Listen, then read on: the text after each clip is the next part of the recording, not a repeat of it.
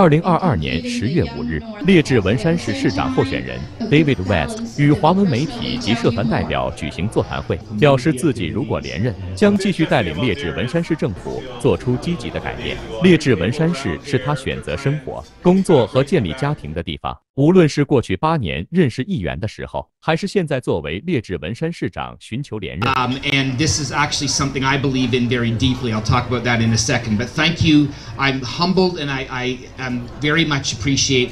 And then last but certainly not least, thank you everybody, every single one of you for coming out today. I've been on council for a long time, but I've been an active member of my community as a volunteer for many, many years before that. And one of the things that I know, and I know absolutely for sure, is that community, by definition, is made up of different people. And the only way to build a strong community is to have people like you and many, many others pulling on the same rope in the same direction, and it all starts with relationships. I've always been accessible to the community. I want to get to know as many people in the community as possible.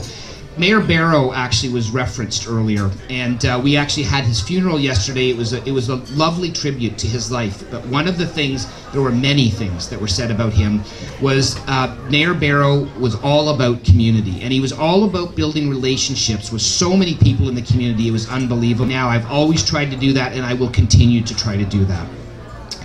I think that building partnerships in community is really important. Michael Chan mentioned that, building partnerships with other communities and persons.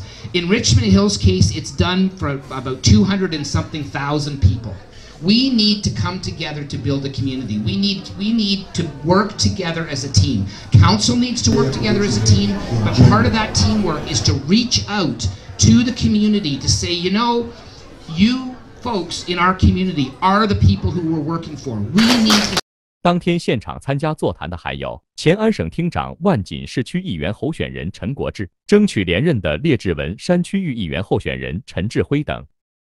据了解 ，David West 2013年被任命为第4区议员，并于2014年和2018年再次当选。2022年1月，他在前市长戴夫巴罗退休时参加补选，成为市长。他一直强调听取社区意见，并及时为社区提供有关倡议。David 是艺术的忠实支持者，以倡导环境可持续性。David 承诺，作为一名选区议员和现任市长 ，David 喜欢称自己为仆人领袖，一直希望为这座城市提供最好的服务。他说，无论我们面临的问题是容易还是困难，我坚信烈治文山是一个适合工作和娱乐的好地方，以及为兑现承诺所付出的一切。我想成为领导者。10月24日，我希望继续做你们的市长。